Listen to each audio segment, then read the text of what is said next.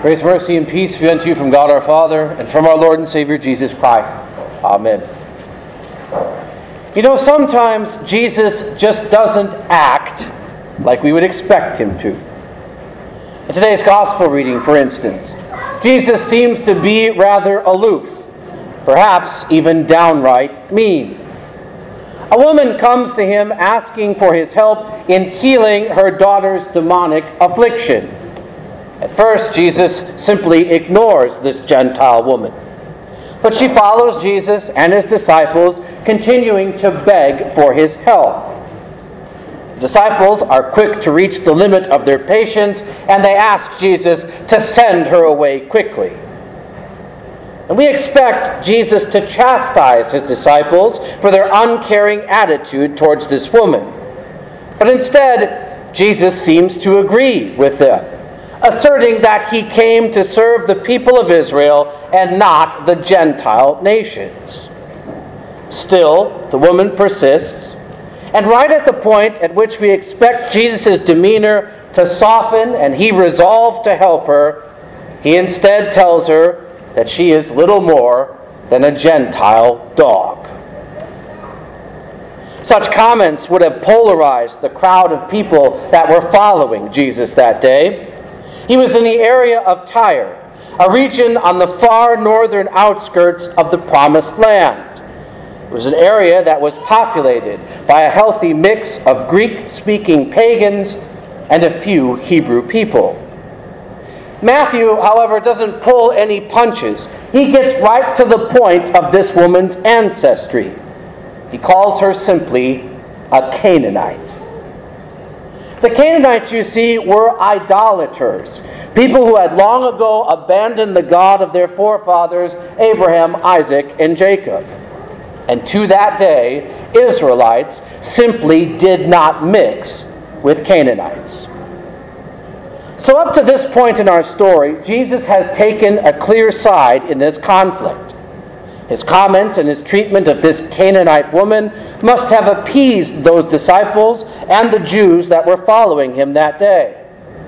Yeah, that's right, they must have thought. Go ahead and call her a Gentile dog. We don't got time for her nonsense.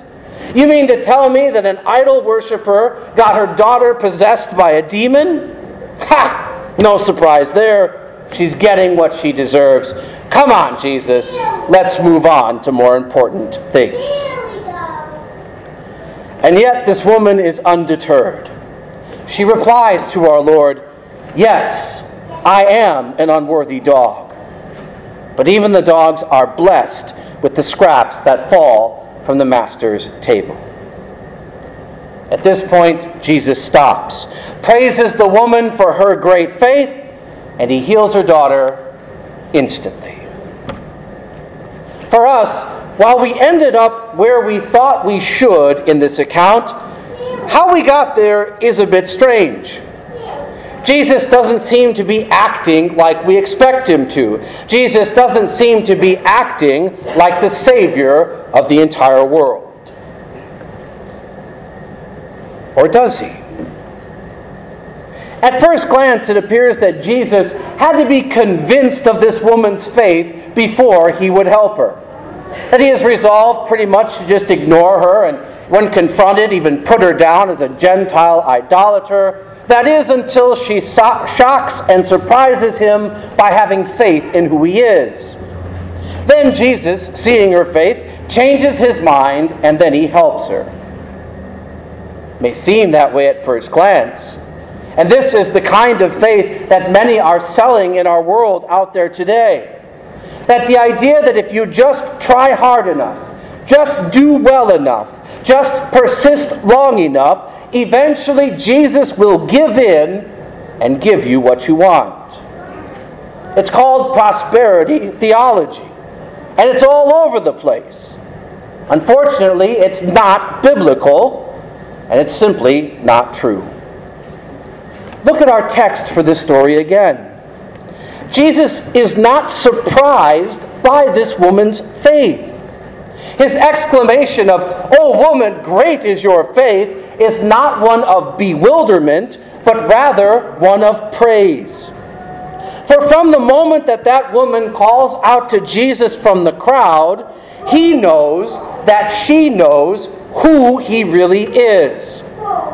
For she addresses him out of the crowd, "O Lord, Son of David, have mercy on me."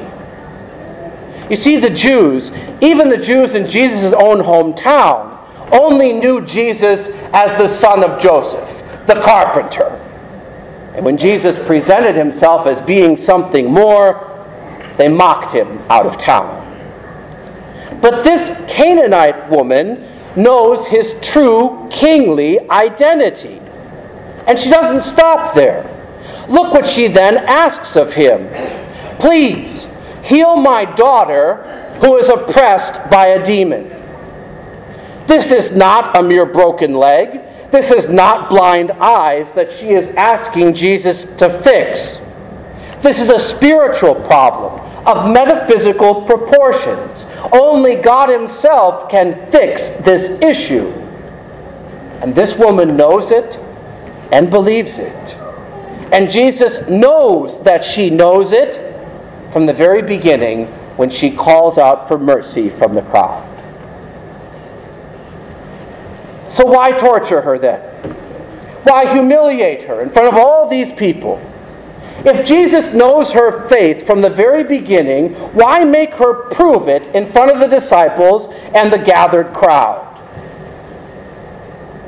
For their benefit. That's why. This woman may not have realized it, but she was to become an inspiration for millions of people to follow. Millions of people in her own time and in our time that happen to not be of Israelite descent. You see, in helping this Canaanite woman, Jesus shows that everyone, that while his earthly redemption started with God's chosen people of Israel, his benefits of his victory over sin, death, and the devil are meant for all people who trust in him. Jew and Gentile alike. You and me alike. We are that Canaanite woman. Well, we don't deserve anything from our master's table. We are idolaters, every one of us. For we busy ourselves and concern ourselves with our time, our money, our family, our friends, our hobbies, our interests, our ideas.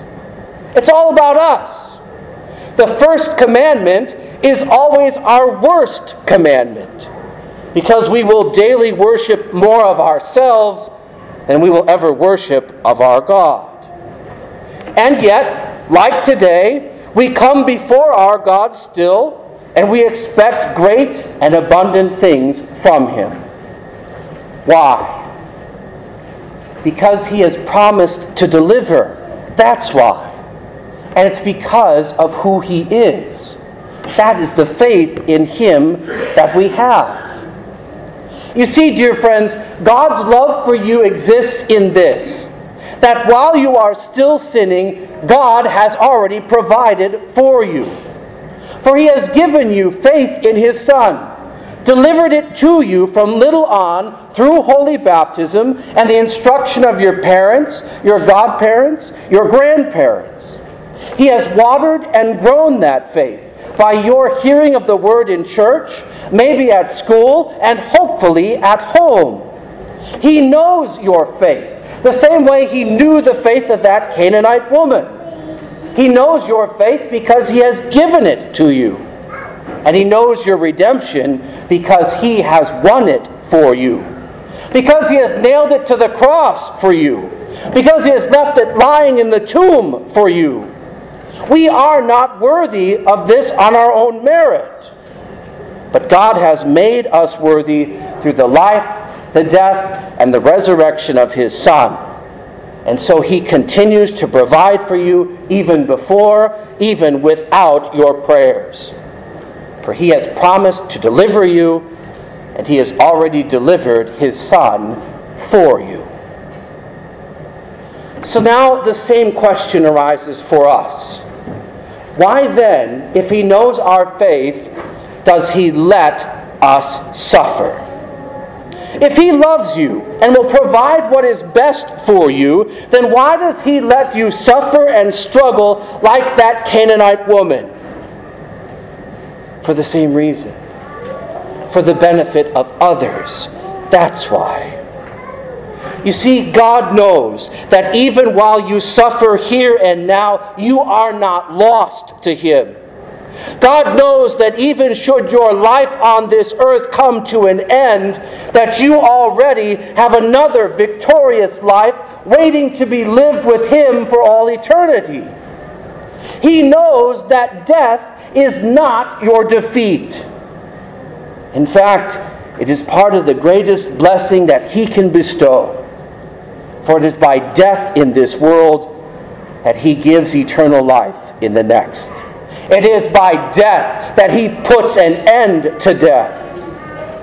And so he lets suffering visit his children. For by that suffering, others may see the glory of the Lord revealed in the pains and the tragedies of this life. By us taking up our cross and following our Savior through this world of pain and persecution, death and disease, those who do not yet know Jesus Christ might be led to follow him as well.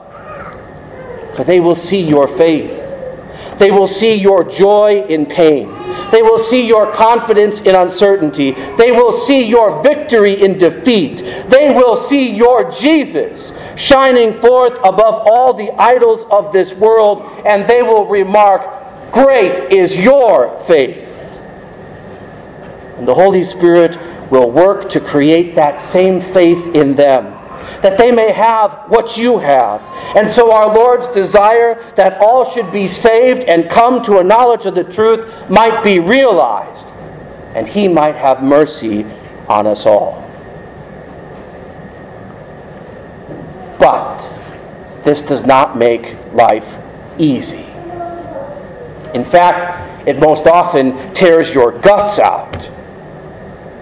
But it does make life faithful. For we continually recognize our inability to save ourselves. We continually recognize our inability to control all things, and so we must in turn leave all things to God's direction. And he does not always act the way that we expect him to, or in the ways that we want him to. But he knows all. He sees all, and he knows how best to provide for us all, both in this life and in the life yet to come. So, dear friends, maybe you're suffering today. Maybe you're praying for a miracle. Maybe you're waiting to receive from God great and abundant things. Maybe you're still waiting. Maybe you're afraid to even ask him because you feel too unworthy. Maybe at this point, you'd simply be happy with a few scraps from his table. Wherever you are, you need to know this. God has not abandoned you. He has not rejected you. He is not ignoring you any more than he was ignoring that Canaanite woman. Instead, he has planned for you. He has provided for you. He has bled and died for you. He has it all figured out for you. And if you could see it through his eyes, it would all make sense to you. For his ways are not our ways. His thoughts are not our thoughts. In his world, suffering is faithfulness. In his world, humiliation is blessing. In his world, death is life. It looks backwards to us only because we're looking at it from the wrong side of the grave. Here we see only dimly, but there we will see all things clearly. But until that day, what is clear to us is what he has revealed to us in his word. The same thing he revealed to that Canaanite woman and revealed to the entire crowd following her that day. Our God does not cast off any who have faith in Jesus Christ. And so whether he heals us in this life or the next, he will set all things right.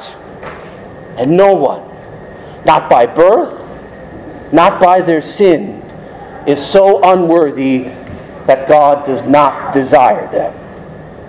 For he gave his life for us all, so that all who trust in him will be saved. Amen. In the name of Jesus Christ, our only hope in this life and the next. Amen.